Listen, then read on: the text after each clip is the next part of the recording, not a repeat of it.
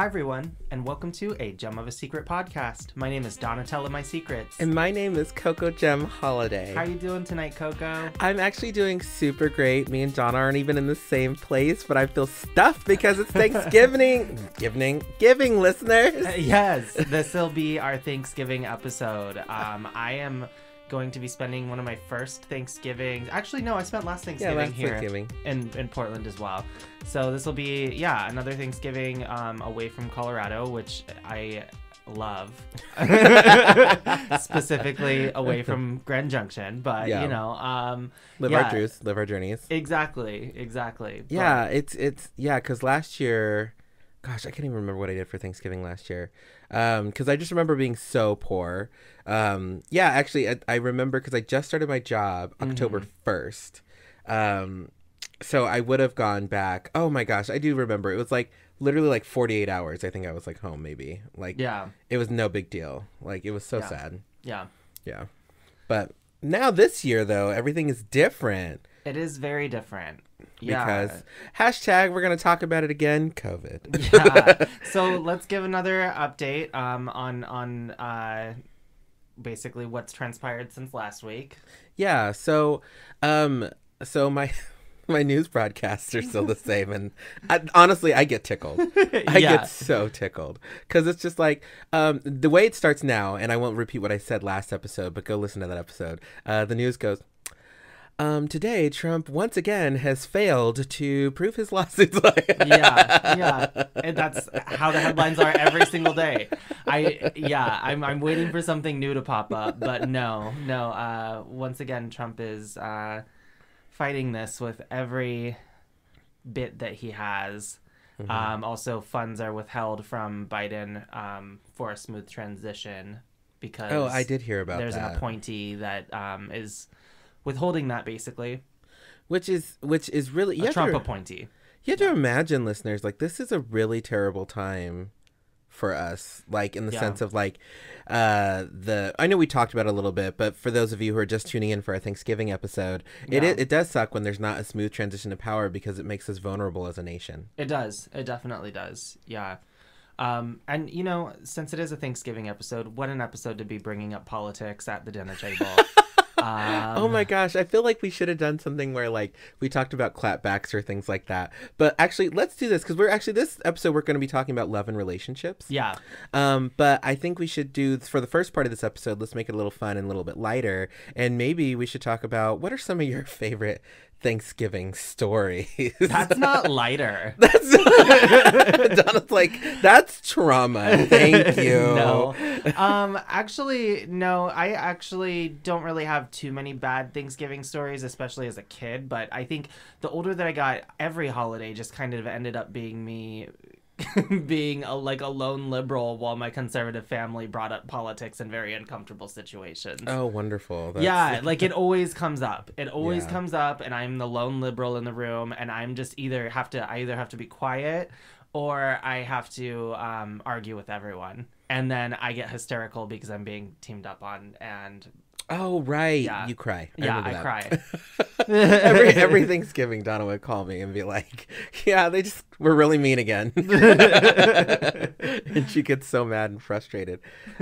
My stories, the thing is, like, so my family is okay-ish with the queer and the gay and whatever, and my family's all liberal anyway, but it's, I never really, until I started dating my husband, I feel like we didn't get to have those moments to where like they really like got to like, I don't know, like I didn't get to have, I guess, so being a queer kid in a black family, it's really hard to like feel a part of like the festivities, I guess, because you always feel like you're hiding a piece of yourself because like queer and black families is so different. And so it wasn't until like the last few years where I felt like I could really like have my husband Adam being like part of like everything that was happening, I guess. Like, so that's new. But before that, I guess, to talk about like my stories is like, I wasn't out to my family, and so they were fine. They're liberal. I wasn't out. It was fine. I mean, no, it's always been kind of weird. I think Thanksgiving was like the first holiday too that I think we told this story on this podcast. I think it probably was during my coming out episode about my ex going in because my dad managed a grocery store. About my ex going in on Thanksgiving to introduce himself to my dad. After just such a wonderful like thing a to year do. after I had come out, God. So my family wasn't really cool with it. And then here's this guy that's 10 years older than me going in to introduce himself to my dad at his work. So that's a Thanksgiving memory. that's a loving memory to get us into relationships. Yeah. But I forgot to ask Donna, like, what are you wearing today? Like, describe your outfit for me, girl. You know, we're talking about relationships, so I decided to just dress as a red flag producing factory. Just a factory that produces red flags. I like the boxy shape of the factory. Yeah, I produce like one every few minutes. It's getting crowded in our room here, listeners. My trauma is very apparent.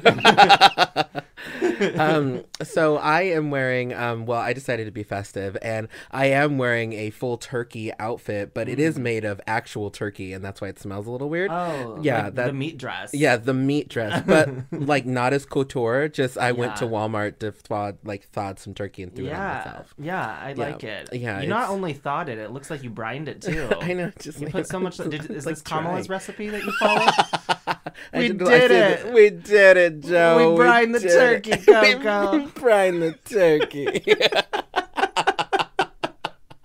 Oh gosh. Oh man. People are like, what is this? What am I listening to? Oh my goodness. So relationships was what we wanted to talk about on Thanksgiving. As you're sitting here underneath your desk trying to hide from your family. You can listen to Coco and Donatella talk about love. We're gonna talk about love a little bit. So let's get into it. So we literally have like kind of like brushed on this topic just a little bit. Like we've talked about it here and there in episodes. Yeah, and it's because one of the things is like because this could be like a 20-part series, honestly, when it comes to love and relationships. Like I've had some horribly long-term traumatic relationships, and Donna's had multiple short-term traumatic relationships. So we could like unpack those things and whatever, and I mean we might, but like the reason we wanted to talk about it is because being a drag entertainer and dating can just, it's so different, listeners. Honestly, it's incredibly different. There's a lot of nuances to it, honestly. There's this really, so I was watching this cheesy show on Amazon called Modern Love, and Anne Hathaway plays this character that has bipolar disorder, and basically talks about the differences of being like manic and up, and like also being in her depressive states, and how it's like two different people. And there's this quote that she references by Rita Hayworth that says, all of the men that I ever went to bed with Rita, but they woke up with me. And Gilda, but they woke up with me. And Gilda was a character that she played. So Gilda was this person that people had this idea of, this grand person that they saw, performing and being kind of like this big personality. But when it came down to the person underneath all the glitz and the glam and all that, she was someone that they had built up to be someone that she wasn't, basically. Yeah, and I can see that. I'm feeling okay enough to share this story here on this. So I've had that moment like in drag. So like the thing is, I'm a person who never has sex in drag. That's like not a thing I ever did. Yeah. But I did have a moment in Grand Junction when I was out with like one of the queer boys or whatever, and I was in Face, and we were getting our best life together, and this ex-military dude like starts hitting me up real hard and stuff when I was in Face, and we were like flirting all night long. Like it was just like it's kind of like the hot thing or whatever, like, and he was super down. And because a lot of the boys, and Donna can attest to this, like a lot of the boys who would hit on us in drag, like it was part of their fantasy too. Like they're just like, oh, we're flirty all night, but it's not going anywhere. And some of them, I mean, they were bi adjacent. Yeah. Or, yeah, exactly. And so, but this dude, because he was visiting, he like when the night was over or whatever, because he followed us around to like 3 different bars, he's like, so do you want to like come back to my place? And I was like, this has been fun, but I don't I don't do this. Yeah. And he's like, well, can I give you my number? Because he's like, I'd probably still be down even when you weren't dressed like this. And I was like, oh, well, Yeah. yeah, I was like, that sounds great. And whatever. Maybe I'll tell you the rest of the story later, listeners. But but no, I actually, because the thing is, like, Coco is such a persona, and she is like this fantasy. Well, especially at the time, like, I was living this fantasy and I wasn't trying to be like the quote unquote like trap or whatever. I wanted to be out and like expressing myself, and it was nice to be hit on and like treated like respectfully. Yeah. Yeah. I just I definitely did hook up with people in drag. I have. I'm not going to deny that. I, as Donna, which, call me Donna when I'm presenting in drag and out of drag, because I feel like it's short for both my names. Both the names. But yeah, no, I definitely have hooked up in full drag. And it's honestly like, it's not a bad experience. Like, I haven't really had any like bad experiences hooking up in drag, really, I guess. I've also like made out with a lot of guys in drag that weren't, I never did that, but I wouldn't have been opposed to doing that. Yeah. I just never, like, we have this saying that we always say, like, everybody loves Donna. And it's kind of true, because when she's in drag, like, it makes people just confused, I guess, all the time. Yeah. And they just hit on her aggressively. So, like, they're like, you want to make out now? Like, that's never happened to me. Yeah, no, that happens a lot to me.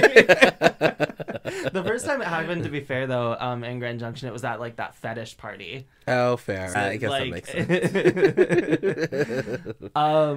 But no, yeah, I don't know. It's not anything that I really knock. Like, I know a lot of other drag entertainers that have hooked up in drag. I think for me, though, I don't know. It's always really interesting to see where, like, people's intentions are beyond that, because, like, I remember there's people that, like, would always hit on me and be like, gosh, if you could just, like, be this way all the time, like, they want one or the other. And that's kind of, going back to that, like, Gilda Rita kind of, like, right, persona, is, like, a lot of people see this character, and even maybe out of drag, they see you. And they see that you are kind of having to, like, keep up this, like, persona, and they have an idea of you, but then when they get to know you and they see that it is kind of a hectic lifestyle to be someone's partner in, things, for me anyway, have gone south fairly quickly. Yeah, I've seen it devolve for you. And what really sucks about that moment, too, is that, so I've never actually been on the receiving end of when somebody was like, I want you to be that way all the time. Yeah. I've had it in the sense of friendships and, like, party people, because, like, out of drag, I'm very... I still love to party, but it's incredibly more reserved. Yeah. Like, and I don't want to be social all the time. I can be at the party, but, like, sometimes I just want to take my drink and just sit on the couch and feel my buzz for 5 minutes. Yeah. But Coco does not. She's always, like, saying something, got the quick lines, and, like, sassy. And so I have had people say to me, they're like, when they would meet me out of drag and be like, oh, you're just like a little... I actually had someone say, you're just like a little less fun. Yeah. I was like, what the hell? Yeah. Yeah, right? Well, I mean, it's kind of true, though, like, because in drag, you have to be on a lot all of the time. Yeah. And I do get that some people use... I mean, we're not going to lie about this, listeners. Like, I do use my appeal in drag to, like... to, like, gain me things like friends and followers and, like, maybe flirt with somebody to get a drink or a cocktail or something like that. I mean, and I know that some of probably the Drag Race celebs have used their stardom, but that's like any celebrity. They use their stardom to, like, get somebody into bed. And regardless of what you think about that, I mean, it's just a true reality about how the world works. And so I personally, like, what sucks about being single, I will say this, is that you didn't realize that your stardom is what made somebody interested in you in the first place. Yeah. Like, that part I never really got used to. Yeah. Because, like, it's just like, oh, I just wanted to be close to that thing. Yeah. And you realize that you don't even know if they really liked you for you. Yeah. Yeah. Yeah. Oh, I guess I need to ask now. Donna, how are you doing this evening? Oh, Coco, I'll let you know after this brief commercial break. Do you wear t-shirts? Do you wear a face mask? I sure as hell hope so. Do you put on your silly little t-shirt and your silly little face mask and wish you had something a little more out there? Yes. Even something, dare I say, matching? Girl, yes, duh. Then it looks like HunterDrips.com is exactly what you need. At HunterDrips.com, socially relevant merch and apparel is up for sale. That's never for profit. 50 to 100% of every purchase is donated. I hear they carry matching shirts and masks with designs that say cute little slogans like defund the police, Black Lives Matter, and it goes over your nose. And even shirts and hats with your own pronouns on them. You know, things that are important. Oh, so you mean important. And almost all of it is donated? Yes, donated. And guess what? What? It's size inclusive too? Yes, up to 5XL. Why just make clothes for skinny people? It's all made by Queer Artist Girl. The creator of HunterDrips.com is trans, fat, lesbian, and the site also includes merch from other queer artists, including gay Portland rapper Tono. Listeners, head on over to HunterDrips.com and use the code SECRET for 15% off your purchase today. That's SECRET for 15% off your purchase at HunterDrips.com. It's a podcast with Coco and Donatella podcast. Tune into What They Tell You podcast with Coco and Donatella podcast. You know, Coco, I am feeling incredibly single, but I'm also 100% worthy, whole, and complete, and deserving of love.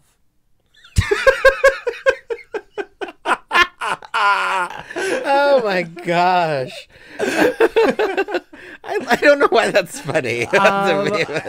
Yeah, I was really trying to like just, you know, put something good out into the universe for myself there, but you know, if I'm lucky, I'll end up, it's cuffing season. Someone will want to cuddle me, and we'll do that safely. I guess I just love how you just make it sound like you're just this barbarian. Like someone will want to touch me. Like, what? We'll do that safely. We'll do it like Bubble Boy. Well, I don't know. Gosh, happy Thanksgiving, listeners. Yeah. Anyway, relationships, right? Relationships.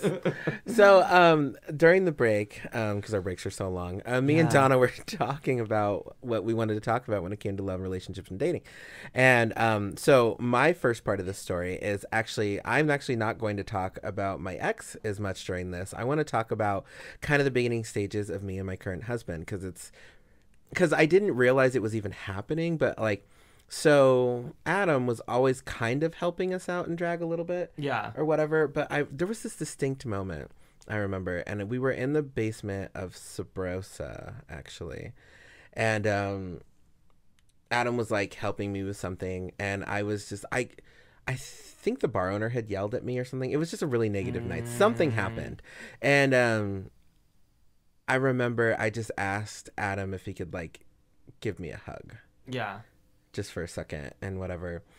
And he just held me for a second and whatever, and he said something nice to me, of course, but like, and we were just really kind of friends at the time. And it was just, I don't actually really know how Adam sees Coco, honestly. Yeah. Like, and because I honestly don't care, because he treats me the same in and out, I suppose, which I know is a unicorn, listeners. I get that. But when I was going through it at the time, I always treated Adam exactly the same in and out of drag as well. Yeah. So I think that you kind of have a rare situation in which you have your partner is also someone who really enjoys like offering their talents when it comes to your passion about the craft too. So, for instance, Adam likes to help sew things. He also DJs. Yeah. He also, you know, he sets up all the sound, does all that. So having a partner that is immersed in your craft, I think definitely helps. Yeah. Yeah, it does. And well, I agree with that. Yeah. The thing is, it didn't start that way though. No. He was like, so at the beginning, because Adam didn't know anything about sound, he didn't really sew yet. It was more so he would like help us bring bags in and stuff. Yeah. And at that time, I just remember him being Like, so literally, like, the very first time that me and Adam hung out, I was actually hanging up posters for a show. Yeah. And I just called him and I was like, hey, new person I just met, do you want to, like, come hang up posters with me? Mm-hmm. And this is technically, this would be the first time he's even seeing me out of drag. And I didn't really care because he was just, like, a friend who I had met. Yeah. Like, nothing was actually even happening at the time. Yeah. He's always been incredibly helpful. Yeah, seriously. So... Donna, tell me about your relationships. You've been there for all of them. No, I haven't been through any of them. You've sat there and witnessed the car accidents in the passenger seat. Oh my gosh. While I drove. Well, and it's what's funny though is like Donna has really grown in her relationships in the sense that like when she talks to me about them, she actually gives herself the advice when she's talking to me about them nowadays. And I'm just like, yeah, girl, just that spiral was cute. I get there eventually. I'll ask you questions about how you perceived the situation and then how I perceive it now. And basically, I'm kind of able to understand where things went wrong. Yeah, I can see that. In a lot of the situations, but also, I don't know. It's just... yeah, dating is fucking rough. It is. Actually, you said this recently. Donna said to me, she's like, no, dating is a nightmare. Because I was like, because, you know, being married, like, I was like, oh, I kind of miss dating. It was fun. You know, it's flirty free. And Donna was like, no, dating is terrible. It's terrible. She's like, dating is really awful. She's like, think about what that... She's like, because honestly... Dating is constant anxiety. It is. And the thing that I liked was... a little bit of the chase, of course, and the excitement of someone new. Yeah. But the process of dating was actually incredibly dramatic. Yeah. I mean, I think that's why, like, nowadays, I don't have time for people who don't make me feel secure. Yeah. I think I spent too many years in my 20s chasing after and pleasing people who made me feel incredibly insecure. Well, and then because at the end of the day, some of the listeners were like, well, why did you do that? And it's because, well, you thought it could be something. Yeah. Like, there is a line between, like, you know, this person might not, like, let's just use something easy, like smoking cigarettes or whatever. Yeah. And, like, could you have said no to the third date after you found out they smoked cigarettes? Of course you could have. But, like, you liked them, and so you just kind of kept pushing through. But now let's turn it into something that's not as tangible, and it's like a personality trait that you didn't quite see. Yeah. Or something about them, something about you that you couldn't see. Yeah. Like, that's what makes it really difficult and challenging. I think it's kind of what we were talking about before the break, though, is having that, like, persona of like people have an idea in their heads about who they think you are, and then the more that they become familiar with that idea and they reject you, honestly, like, the more it hurts, because like you let this person in and you let this person, like, you were vulnerable with this person and it ends up you know, just hurting. It ends up hurting. And I think especially when I was younger, I gave, like, way too much of my heart up to people who didn't deserve that. Yeah. And I feel like that's a trait that a lot of us do when we're in our early 20s. Yeah. Well, and I think as queens and as entertainers too, it's like, you know, the prospect of love and the prospect of, like, someone wanting to be involved in this life it's unique a lot of the times. Yeah. Because we get bullied on these fucking apps. Yeah, you know? We did. Yeah, like, we do. I did. I wrote... It's not for one reason, it's for another. I had actually wrote this really endearing thing, actually, and I'm going to paraphrase it. I wrote it on my Facebook, and Donna's not on Facebook, so she wouldn't know what I'm talking about. Yeah. But I had wrote, maybe like 2 days ago, that... I was talking about the apps, and I said, I made that comment again that I really didn't even know that Grindr ever made a noise, because I didn't, until, like, I was hanging out with one of my gay friends in Denver, and there was this thing going off. I was like, what is that? He's like, oh, it's just my Grindr. I was like, oh, I didn't even know Grindr made a noise. Yeah. It wasn't even a joke. I just didn't know, because, and there's a couple of things. So, like, obviously I was overweight, I was black, and stuff like that, living in Grand Junction, Colorado. And that's not necessarily appealing, I guess, I suppose, or whatever. But like, so Scruff, Growler, Grinder, any of them, Jacked, like any of that, like I never really got any messages on any of that stuff. Yeah.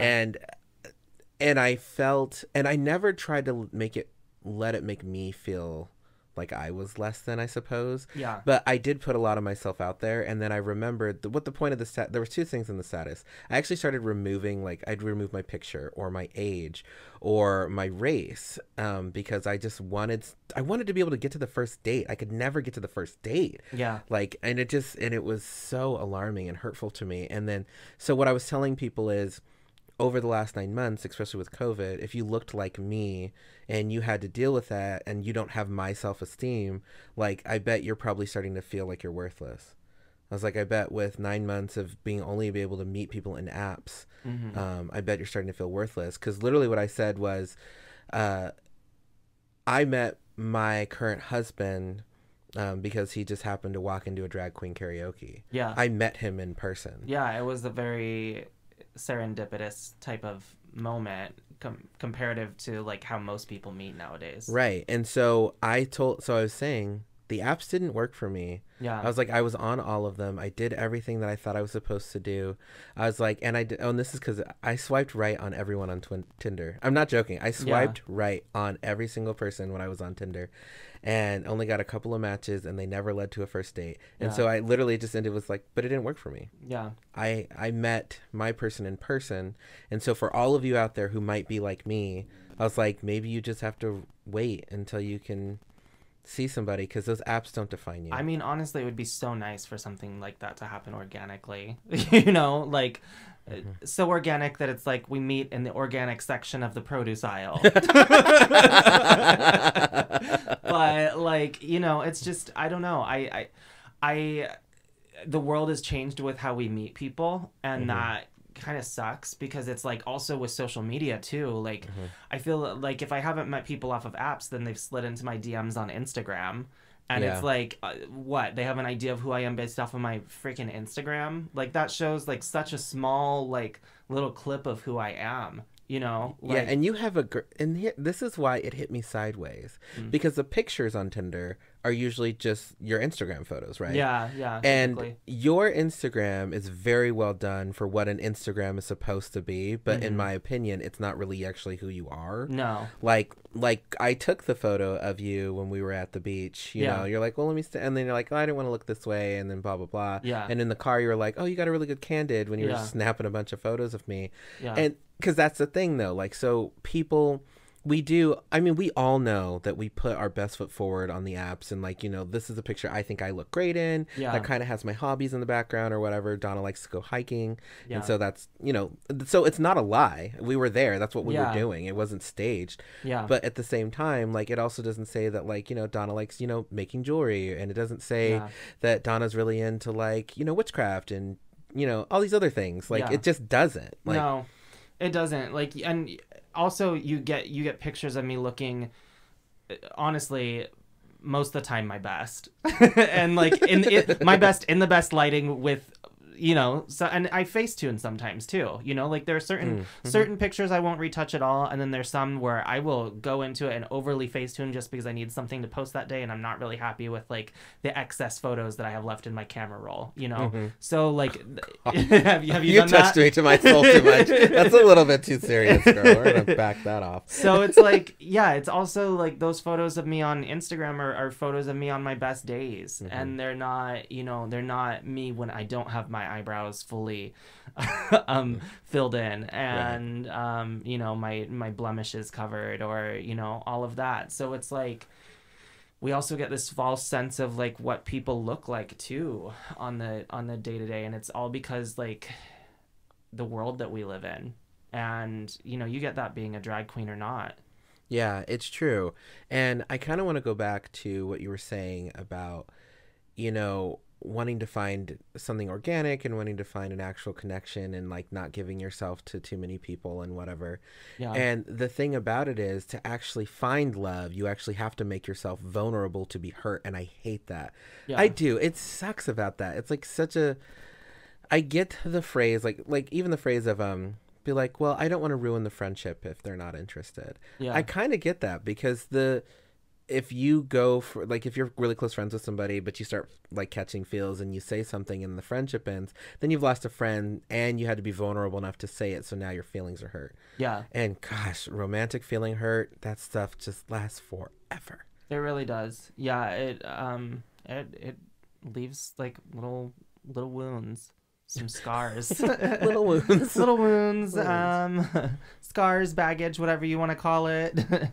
Well, and even so too, like what you were saying, like the image of, I used to tell Donna this phrase so all the time back in the day, is like, because Donna doesn't really have a type, like, No. per se, like she'll give anyone a chance, right? Yeah. And you know, she's attractive, like really, really attractive, and so like she'd date a person who less attractive than her, and I'll just be frank, it's always usually less attractive than her, and then they wouldn't treat her super right or whatever, or super well, or didn't like one of her negative qualities, because we all have negative qualities. Yeah. And then they just like dip. And I was always so confused by that, because when I date, like, I'd never dipped after the first flaw, because like I have a ton of flaws. Maybe it's because I like let it out too soon. I don't know. Like maybe I just gotta like keep the crazy in for a little bit and then trap them. Like True. T. I don't know. It's like it's hard because I find that when I connect with people, I open up very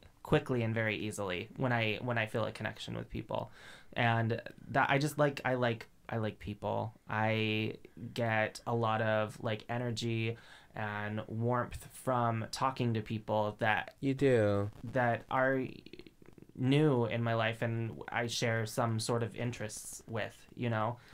Yeah, I kind of see it too. Like I've been talking recently to some of the women that Donna have met since we've moved here, like recently, like just having long conversations, and I kind of see why she warmed up to those people, because it takes me so much longer in friendship to warm up to a person. Yeah. Like I don't give away all my cards, I don't tell all my feelings, because I just don't like being hurt in friendships, because like obviously when you're married, like I don't have to worry about the whole love and flirting and attractiveness thing, whatever. Yeah. But like in friendships, that's where they can really wound me, Yeah. because it's so sad when it just doesn't work out in a certain way. Yeah, we've seen that happen Oh gosh. so many times. So very many times. What do you think? But- What are you looking for in love, like in general? I just want to be appreciated. No, I'm just I kidding. want somebody to love me, mama. Um, We did it, Joe. we did it. Someone appreciated me, Coco. No one has yet. Honestly, I think what I want is I want somebody who makes me feel secure. That's my biggest thing. That's fair. Is I have really anxious tendencies when it comes to dating and relationships. So having some sense of security that someone is just like in my corner is I think important for me. I'm not picky. I don't have a type when it comes to like physicality. Gosh, they've all looked different. They've since all you've looked lived here. different. Yeah, I've dated a variety of different types of people, and I don't know. I am open to the idea of love in many shapes and forms.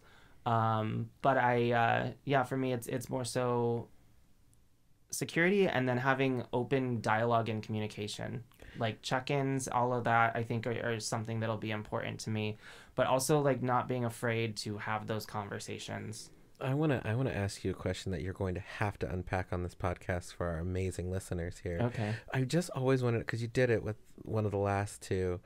You did the thing where they were messaging you so often, and for some reason, why is that a put off to you? I don't know. I don't know, because I think it has to do with me, I think, craving that anxiety from being so into Oh my people who gosh, don't like that's dark. who don't return it. Yeah. I think honestly it has to do with craving that anxiety, like craving that feeling of that anxious attachment of like, oh, I'm waiting on that text and stuff like that, you know? So when I know that I'm gonna get it, I don't know. It just kind of it kind of like demystifies it for me. Yeah, I guess. Which Actually, is weird. that's so weird. And It's actually, a bad trait. it is a bad trait because as you were saying it, I realized because Adam has all of the healthy things I need in a relationship. And I do want to say that, like, obviously relationships are built for certain people. Certain kind of relationships are built for certain people.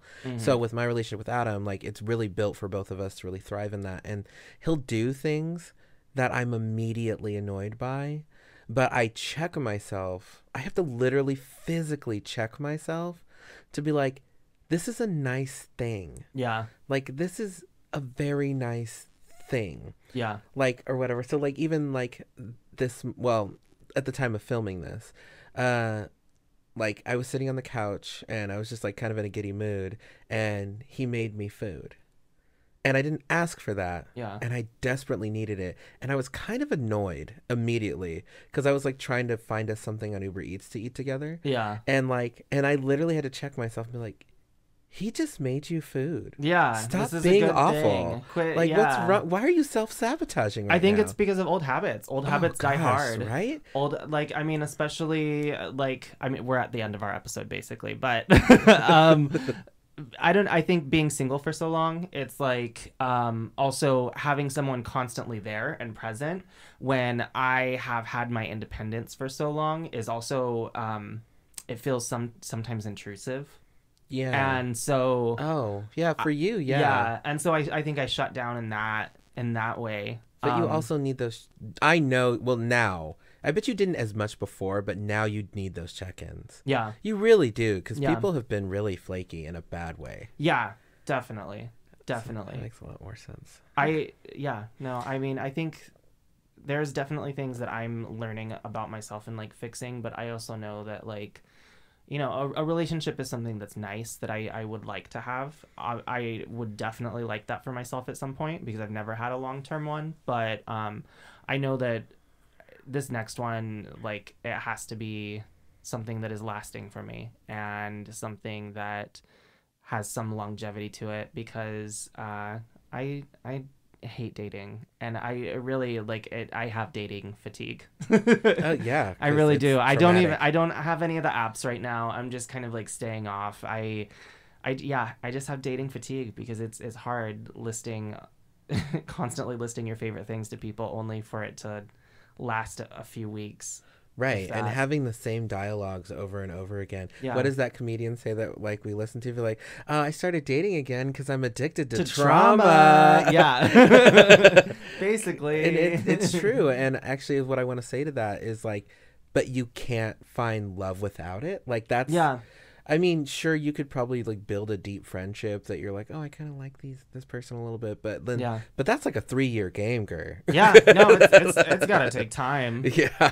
Yeah. To like build into that. I think we're probably gonna have to make this a 2-part episode. Yeah. Because there's still a lot more I want to say. But before we end this episode, since it is Thanksgiving, Donna, what are you thankful for in 2020?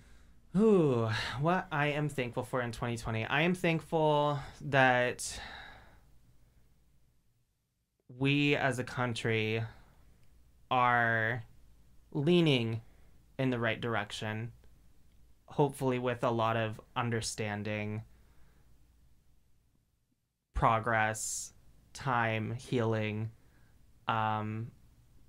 We will see a better future for ourselves than what these last 4 years have been.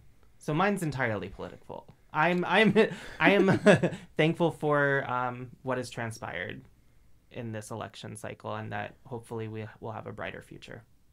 Hopefully. So for 2020, I'm going to turn it, and because mine's incredibly personal, I am so thankful for my life this year.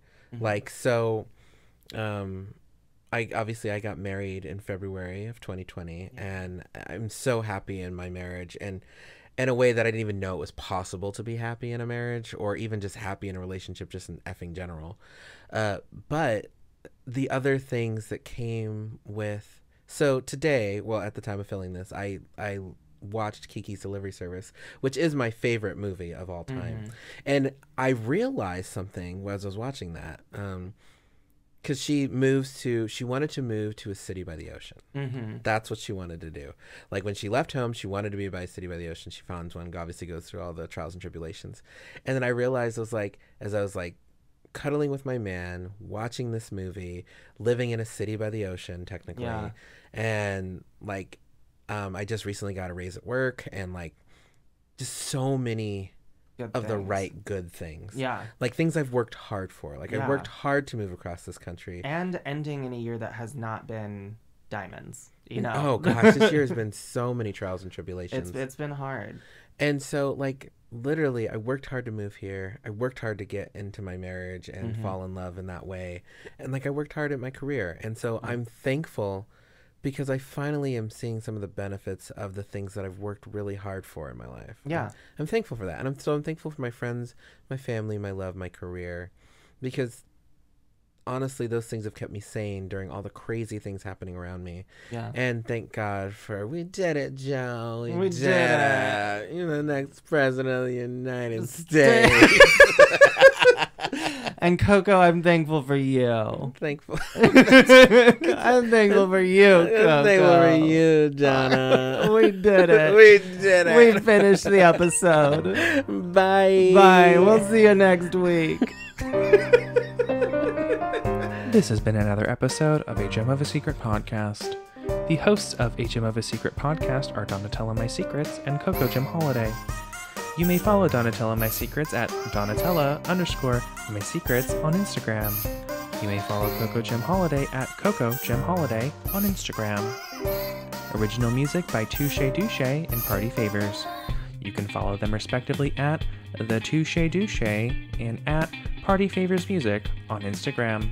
For more exclusive content, visit www.agemofasecretpodcast.com. That is AJEM of a secret podcast.com. Be sure to tune in every week on Thursday for a new episode wherever you listen to podcasts. If you have any comments or questions, email us at agemofasecretpod@gmail.com. Please don't forget to like, rate, and subscribe. Until next time, goodbye.